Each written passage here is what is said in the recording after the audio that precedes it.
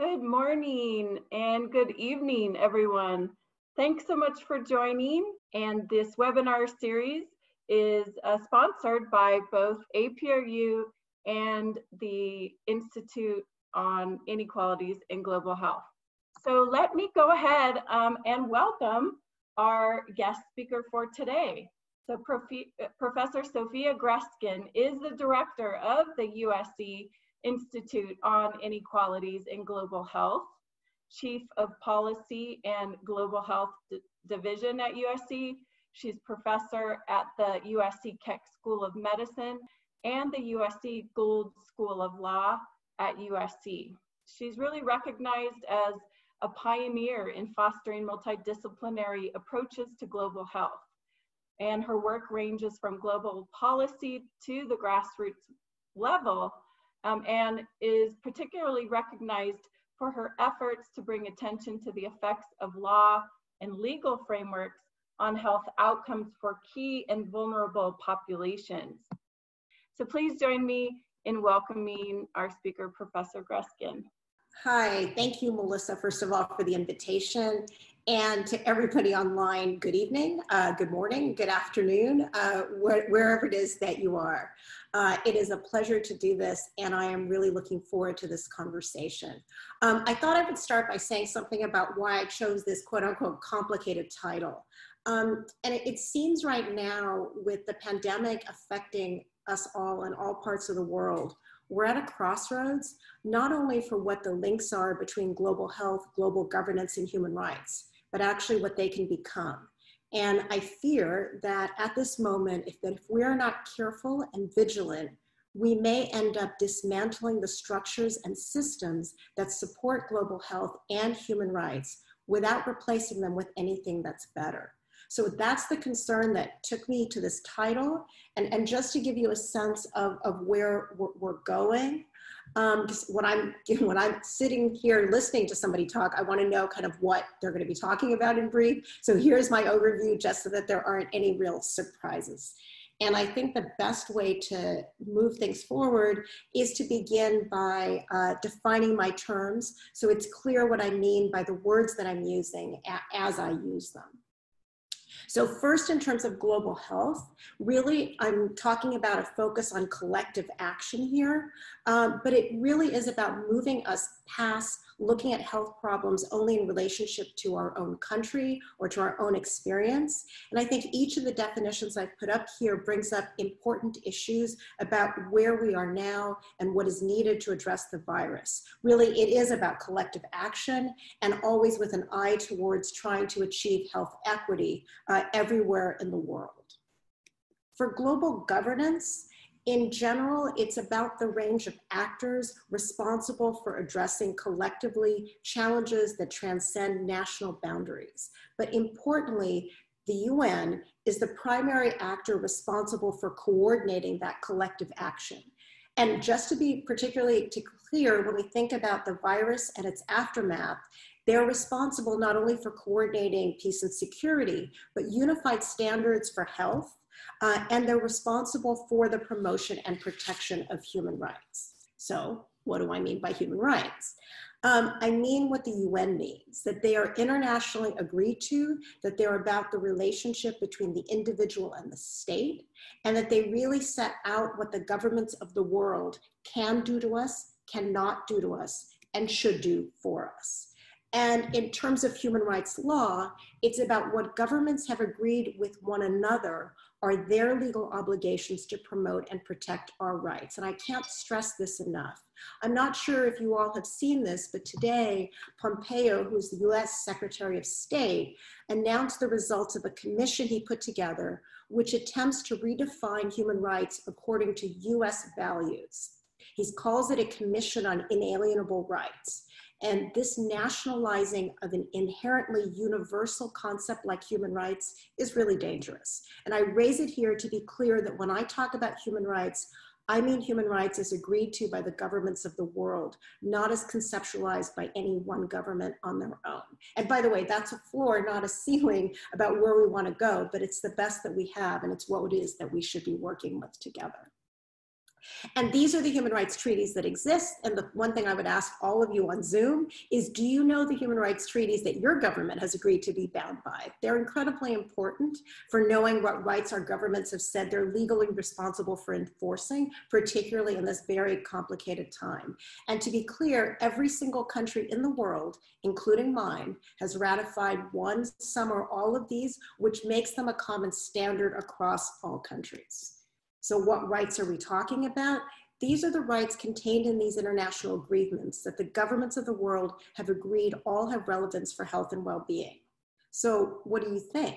Do you see how these are relevant to the underlying determinants of health, to supporting people not to get sick, and once they are sick, if they do get sick, to getting the testing, care, and treatment that they need, and to supporting people on their road to recovery? Do you see how many of these are actually relevant to the current pandemic? And how many of these, from your experience, your review of the literature, what you read in the media, do you think are being protected by all governments of the world in the context of the pandemic? Certainly it's not the case in my country, but I would ask you to think about all countries in this little kind of thought exercise. And so I want us to talk a little bit about the current moment and think about what is happening around the pandemic for individuals, for communities, for governments, and for the UN system in its role for coordinating our collective action in terms of both health and human rights. So starting first, in terms of ourselves, before talking about others, how are we all doing? Are we all doing well with physical distancing? We're all on Zoom, so in that way, I suppose we're doing well. But seriously, real question, how are you doing with the pandemic? With physical distancing, with hand washing, with mask wearing, with sheltering in place, if you're still doing any of this in your country, as we're meant to be doing here in Los Angeles. And with all of this, how is your mental health? And I don't think I'm going out on a limb by saying no matter how privileged we are, how lucky we are in terms of our material conditions that allow us to be part of even this Zoom call, we're all finding the current moment difficult and stressful, no? So look at the WHO recommendations, and let's just talk about one of these for a minute. The idea, I think, behind each of these seems great in the abstract from a public health perspective. I mean, think of social distancing, which seems like a very good idea, but let's talk about this in practice. It seems good from a public health perspective to suggest physical distancing. And by the way, I'm going to use the term physical distancing because I like it much better than social distancing. I hope that you agree. But you can imagine the health officials making this decision because of their perception of what is needed to maintain the health of the community in the context of the virus. You can totally imagine the conversation. Let's restrict the number of people who can travel at any one time to keep people safe. Till you think about what's happening here. And it makes it clear that this is much more complicated than simply thinking about health directives on their own in a vacuum without attention to the larger economic, social, cultural, and political context in which these regulations happen. And then let's think about enacting physical distancing regulations more generally that tell people they have to remain 2 meters or 6 feet apart. What does that mean if you live here? How in the world do you actually make this happen? And to take this now a bit further, remember how I asked if each of us how we're doing right now, how we're living with shelter in place directives, whether from our local, provincial, state, or national governments. These are happening in real time for many people around the world. And the directive is often don't leave your house for weeks at a time. But let's talk about what that means. And I have a number of what ifs on this slide, but can you imagine if you're not able to stock up on food? Or if you live with an abusive partner? Across the world, there are reports of violence in the home that are skyrocketing. Or you need to get to the pharmacy to get medications because they're not available in large enough prescriptions. What do you do then? So let's talk a bit about what is the government's responsibility here? The government who puts the shelter in place order, what do they need to be considering before issuing these sorts of directives, which we all know are necessary from a public health perspective? But then for them to actually work, don't you need access to water and sanitation facilities, to food, to medicine, to an alternative source of income if you can't go to work, a certain level of space around you, and that you're going to be safe? in terms of your general health and well-being, but also more generally from violence in your home, but also in your community if you do need to go outside. But what sort of resources are needed for this to happen? And for all people, no matter how poor or vulnerable, is it feasible? How much of this goes beyond the purview of a Ministry of Health? Don't you see that addressing the virus is not just a health sector issue? So let's start with the virus in the current moment. What's actually happening? What are national level responses? And let's start with what a Ministry of Health would consider relevant. So in any of our countries, how well is this being done? And I realize, again, that my country probably has the worst record in this respect, but I consider these to be areas of concern everywhere. Are all people getting the same accessing to testing across the board? Certainly, we know there are huge discrepancies in access to testing, to PPE, to ventilators, to access to needed medicines. But the reason I'm raising this here is that in all cases, what's needed from the government's perspective to make any of this happen, purely at the level of making this happen, there needs to be the science and the evidence behind the decision. The decision needs to be written out in some form by some body. The regulation has to be passed by the same body or a different body with the authority to do so. Resources have to be allocated. Those responsible for implementing it have to be trained. The directive has to be known to the general public. There's a lot of steps here. So what does it mean to actually implement each of these and to do it well? And thinking about the fact that normally it takes time to put all of that in place, but in the current moment, things are happening very, very quickly because the pandemic is real and there's a real urgency. And yet that's only part, really, of what's being done across the world at the government level to address the virus. What does it mean to impose these? What does it mean to implement them? What part of government is responsible? Is it the health department? Is it the police? Is it the military? And again, I'm starting from the perspective that the governments are trying to do the right thing in an impossible situation. But let's talk about the way some of these are, perhaps even with the best of intentions, playing out in practice. And other than my own country, I'm not planning to name specific countries, but the truth is you can easily find this information online if you're curious. So in one country, 1.3 billion people were mandated not to leave their homes for any reason for 3 weeks. In another, more than 25,000 people have already been detained for not complying with the quarantine order in place. Across the globe, literally tens, and I think closer to hundreds of thousands of people have been detained for non-compliance with these orders. In several countries, we know that thousands of people have been beaten by the police for non-compliance with these orders, but then immediately let go because they didn't have the facilities to hold them. In one part of the world, a man was found beaten to death hours after he was arrested by police officers for not wearing a face mask in public. And on the other side of the world, a woman in a public place was beaten to death by police officers, again, for not wearing a face mask in public.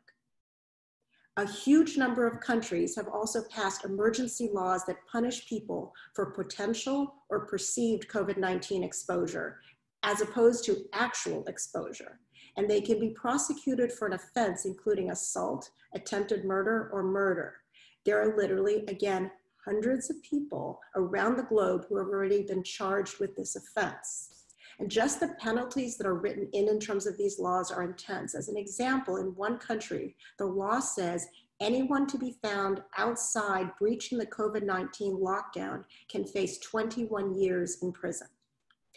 And in several countries, again, spanning different regions of the world, healthcare workers who speak out about the virus, and in particular, the inability of their health system to handle the number of cases coming up, whether to the press or on social media, are being arrested, they're being charged and detained for quote unquote spreading false news or terrorism. And then let's talk about contact tracing using phone apps for a moment. This has been introduced into law as part of the coronavirus response in a lot of places. But the question is, should this be permanent?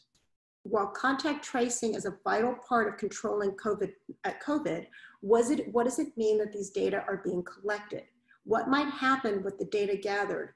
Who does it go to? What does it mean for monitoring people's movements and contacts over and above the specificities of COVID? If cooperating with contact tracers might mean getting surveilled by the police, in the US, a recent study just showed that people won't cooperate, even as it's happening here anyway. And on a more basic level, what about an app that worked for monitoring and contact tracing during the virus? Should it be taken off of people's phones when the virus is under control in the long term? Is it okay for that app to be used by the government to track people's personal health status, lifestyle choices in the name of public health? Or just more generally, once the virus is no longer a threat? Who should have access to this information, but who should decide?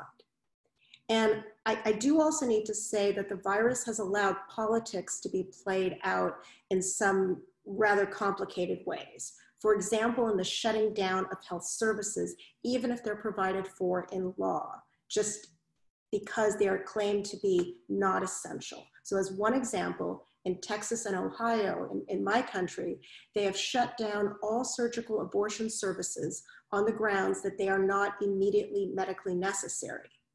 The Texas decision was made because, quote, stopping abortions will help free up the demand for personal protective equipment like gloves, masks, and gowns. Now, Planned Parenthood has filed a lawsuit in Texas, but these are the sorts of things that are happening the world over. Now, I literally have hundreds of examples I've been collecting from across the globe for these last few months. And my point isn't to get exhaustive about the list of examples, but I want you to ask you to think in each case, how is this put into law? How is it financed? Who is trained to and responsible for enforcing it? What are its human rights impacts? And most importantly, given that the rationale for these measures is addressing the virus, how effective is it in public health terms? You have to think also, why or why not criminalize failure to follow public health directives? And why or why not to criminalize actual coronavirus transmission? What's good or bad in each of these cases isn't just from a human rights perspective, but really from a public health perspective. And just to be clear here, from a human rights perspective, there is a global standard that can help in assessing these sorts of measures to see if they're appropriate, because it is legitimate in human rights terms to restrict rights for the sake of public health. So interfering with freedom of movement when instituting quarantine or isolation for COVID on a limited basis is an example of a restriction on rights that could well be necessary for the public good and legitimate in public health terms under international human rights law. And on the other hand, something which would be of obvious concern are the more random measures that are being taken by authorities which restrict rights in the name of COVID, are not based on public health evidence, are more arbitrary or discriminatory in who they target or how they are applied. So interference with most rights can be legitimately justified as necessary for public health, but it can only be a last resort, and all of these criteria need to be met. That said, within government, this is always a balance, and different parts of government may have very different criteria for deciding that a restriction on rights is legitimate or that it is a violation. And making these decisions is not easy. It requires dialogue. Look at this case from Ohio with two different parts of government, which I think in some way speaks for itself. And if testing positive for COVID puts people at risk of being criminalized, again, many won't get tested. But just to give you another example that would also illustrate this point, the government in another country is putting into law the need to make public the names of all the people infected with the coronavirus because the pandemic is contagious and notifiable. But the country's COVID-19 regulations under the Public Health Act make it criminal to disclose anyone's coronavirus status. So there's a conflict there. There are two laws saying opposite things in one country. So again, the question becomes who decides and according to what criteria? So just to close this section on what governments are doing, the virus is a public health issue. Does that mean it should be regulated by health law? Should it be regulated by criminal law, by police, by the emergency powers? Who's responsible for enforcing the law with what training and with what resources and support. And I'm not suggesting that anyone is correct in all circumstances. You have to look in each case, but we do need to be aware of these points. And ultimately, I believe we should be judging these measures by whether they are effective according to whether they're having their desired public health effect. So let's say something now about global standards. So given that global governance is about collective action based on unified standards for health and protection of rights, what are they saying about if human rights need to be considered in making decisions in the context of Corona? So let me start with the international health regulations, which should ultimately govern our response to the pandemic, promulgated by the World Health Organization in order to prevent, protect against, control, and provide a public health response. And it's a good idea in practice, and note here the attention to human rights. And on the positive, it demonstrates the potential value of the UN and multilateralism to address pandemics. But on the negative, with all of this, as the UN is made up of its member states, it only works to the extent that states comply. So like with all of this, it's only as strong or as weak as the extent to which states take it seriously. And while clearly the UN felt that from a rights perspective, let alone for the rest of what's here, this was not sufficient. So let me go and take you now to March of 2020. The first directive from the UN about COVID and rights. Note that it came from UNAIDS, responsible for the UN response to HIV. And basically what this says is that 40 years of responding to the HIV epidemic has generated significant experience on the importance of human rights to ensure effective and proportionate responses to epidemics. And key is the need to have a community-centered and informed response that prioritizes the most vulnerable and that empowers people to be able to take action to protect themselves and others from the virus. And that ultimately these are essential for creating trust between affected communities and the government. Seems wise, right? It's a question as to whether how many governments heeded this advice to begin with in terms of the responses that they made. We then have this statement from the World Health Organization. And why does this matter? It's important because as it's the WHO, it shows that it's important for public health. It's paying attention to human rights, not because it's nice or it's the moral thing to do, but because it will improve health outcomes. And just to say here that despite the ridiculous attempt by President Trump to pull out of the organization, they are the global organization responsible for health and well-being, for ensuring coordinated responses. And yes, they have made some mistakes, absolutely. But ultimately they are and they should be trusted. And this statement by them is important for what a COVID response could be. And I just want to take you to this statement from the UN Secretary General, which is after the countries of the world started putting into place the sorts of laws I was talking about earlier. Gutierrez said, the pandemic is a public health emergency and it's a human crisis fast becoming a human rights crisis. And he specifically grounded that in the rise of ethno-nationalism, populism, authoritarianism, and the pushback against human rights, and the fact that the crisis is providing a pretext to adopt repressive measures for purposes that are unrelated to the pandemic. Now, I wish I could have left it there because it's a strong statement.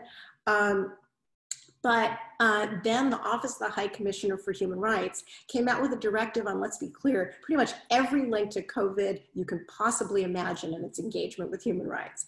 They're all extremely valid, of course, but eventually, I mean, even for me, it's a bit much that it's all there, which is why I was grateful for this piece from Lisa Reisenberg that I put in the readings, which basically shows that between February and May, the UN put out more than 150 statements on COVID and rights. Crazy, right? And for those of you that know this holiday song, the 12 Days of Christmas, I thought she had a good sense of humor in terms of how she laid everything out. But that said, I want to be clear, I don't think it's all blah, blah. Right? I think it's super important to have the UN and all that can do clarify the links between COVID and human rights, but also call out governments when their COVID-related actions don't comply with public health and human rights norms.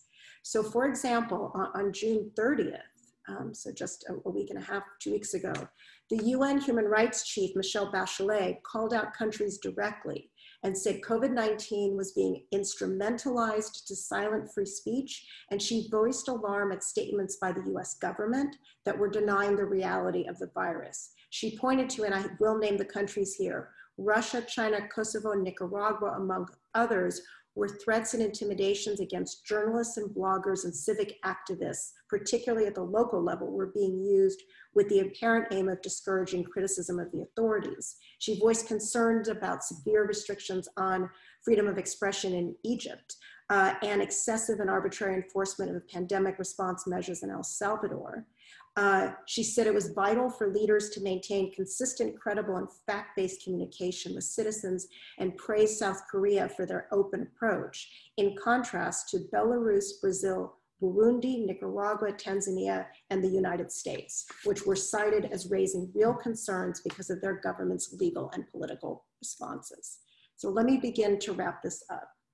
I think it's undeniable that the promotion and protection of human rights matter for the COVID response. There's a legacy here, and it's important we build on that legacy and that we don't abandon it. As we move forward, we need to think about the questions paying attention to human rights can offer us. What ultimately can paying attention to human rights offer as we think about COVID and its legacy on our lives and our institutions, both within our countries and globally?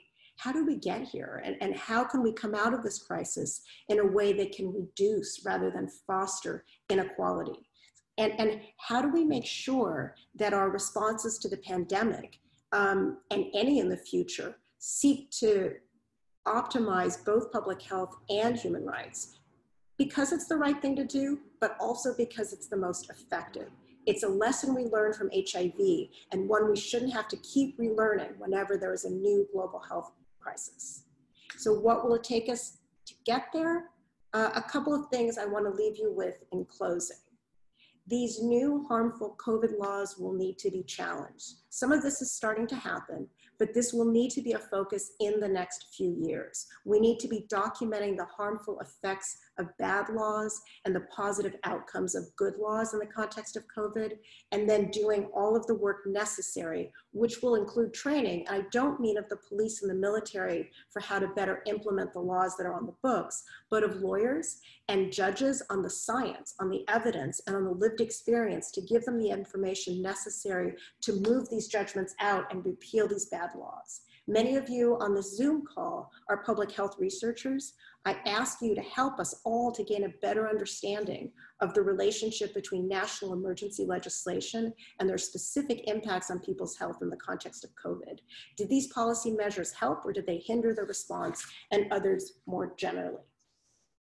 COVID has raised awareness of inequalities in global health that were always there, but they've made them much clearer, and that seems to be a really good thing.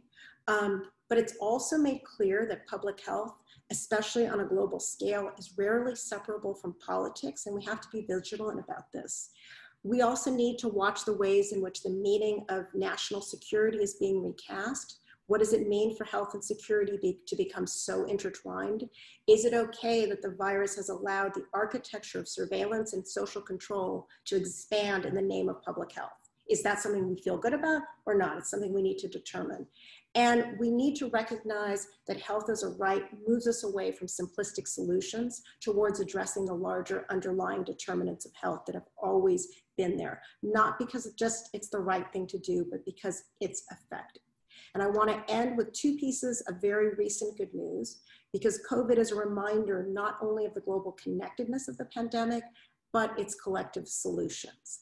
The WHO Director General announced last week, by the way, the same week that Trump formally announced his plan for the US to pull out of WHO, the initiation of the Independent Panel for Pandemic Preparedness and Response to evaluate the world's response to COVID. And it's co-chaired by two amazing women, former Prime Minister of New Zealand, Helen Clark, and former President of Liberia, Ellen Johnson Sirleaf, both incredibly independent thinkers and both with a commitment to multilateralism, but willing to ask hard questions. And the second is the call for the people's vaccine. Under international human rights law, the obligations undertaken by states extend beyond their borders, and basically that the obligations one has beyond one's borders are not subsidiary to, but equal to the obligations one has within one's own country. More than 140 world leaders and experts, including the current and former presidents and prime ministers of Brazil, Canada, Chile, Ecuador, Ghana, Ireland, Korea, Latvia, Malawi, the Netherlands, Pakistan, Portugal, South Africa, Senegal, Sri Lanka, the UK, and New Zealand, signed an open letter calling on all governments to unite behind a people's vaccine against COVID. I think the letter marks an incredibly ambitious position set out by world leaders, demanding that all vaccines, treatments, and tests be patent-free, mass-produced, distributed fairly, and made available to all people in all countries, free of charge.